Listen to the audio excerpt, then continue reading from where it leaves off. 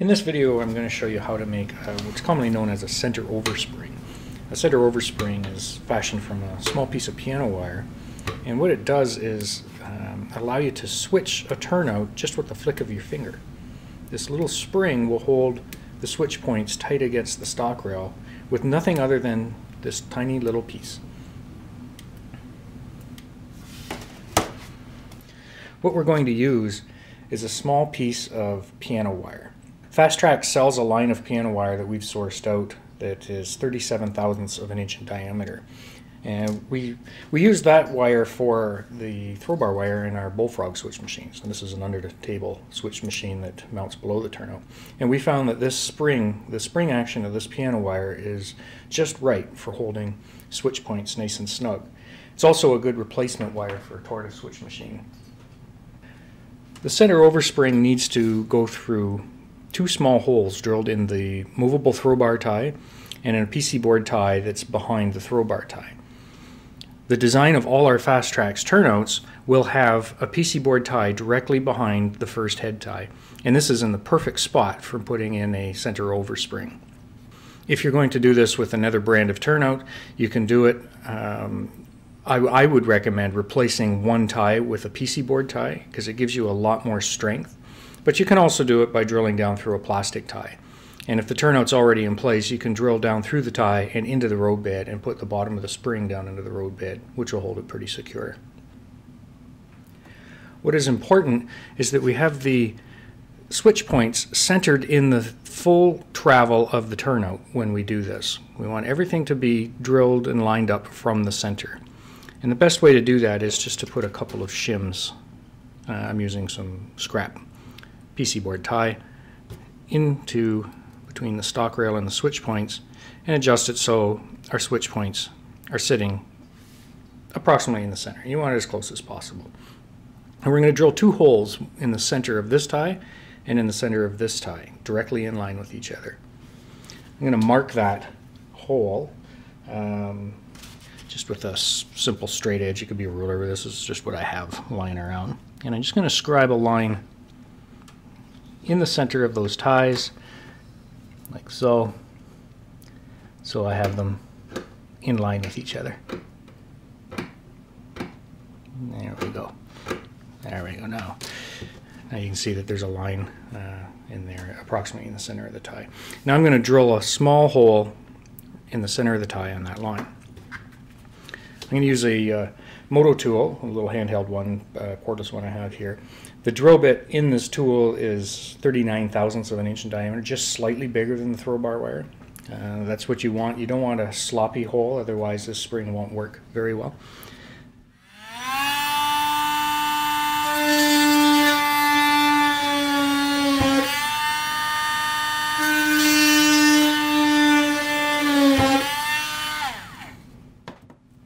There we go. There's a couple of holes right down clear those two ties. Next, I'm going to form the piece of piano wire into the spring shape that we need. To do this, I'm just using an old pair of needle nose pliers, fairly hefty pair. And we want to bend a simple bend like that. And I'm going to go in, an inch and a half or so up the wire. We want about a 30-degree bend in the wire like that. Once that bend is formed, then we're going to go back to the turnout and use the turnout as a guide to put some marks on the wire where we need to put our other two bends. We want the bend of this wire to be right in between the two holes that we just marked. And you just do this by eye, like so. I'm just laying that on there, and I'm going to take a Sharpie and mark on the wire the location of the two holes. Right there and right there. And just doing this by eye. Try and get it as close as you can. Now you can see on the wire there's a couple of dots, and those dots are exactly where these holes are in the throw bar tie and the tie behind it. Now what we're going to do is bend this wire perpendicular straight down. Now I'm going to hold the top of the wire like so with our mark right at the end of the jaws, and just with my thumb bend it perpendicular. This wire is fairly easy to work with, so I'm just going to bend it down. We want a nice sharp bend on that wire. See, it's nice and accurate. Now I'm going to cut this wire because it's a bit long, and with these pliers you're safe to cut the wire. These are hardened jaws. Do not use a pair of rail cutters. You will wreck them instantly trying to cut piano wire with it. But with these pliers, it's safe to do so, like so. And now I'm going to bend the other wire, or the other angle, same way. I'm just going to hold, actually no, I'm going to hold here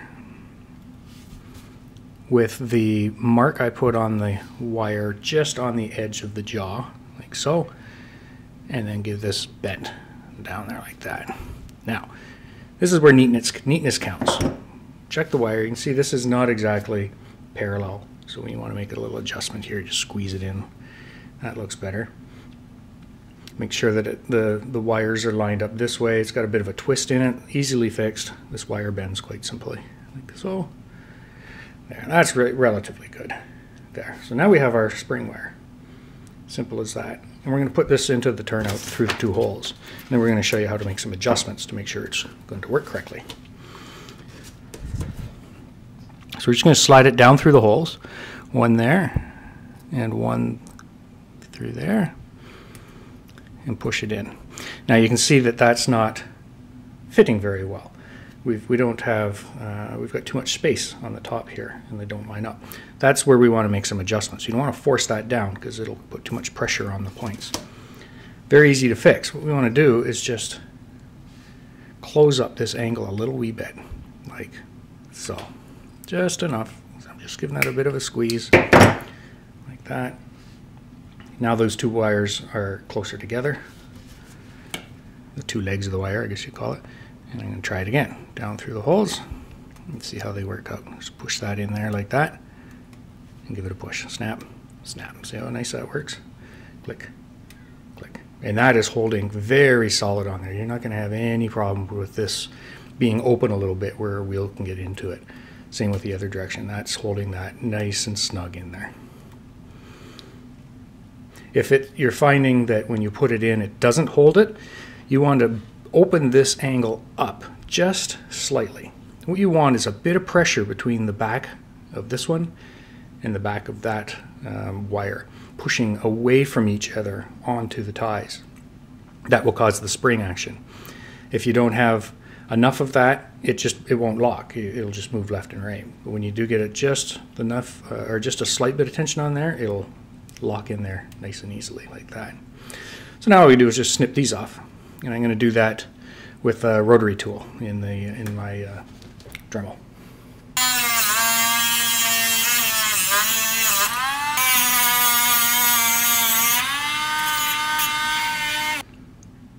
Perfect. So now you can easily switch that turnout back and forth without using a switch machine. You can just touch it like that with your finger. Boom, it's nice and tight.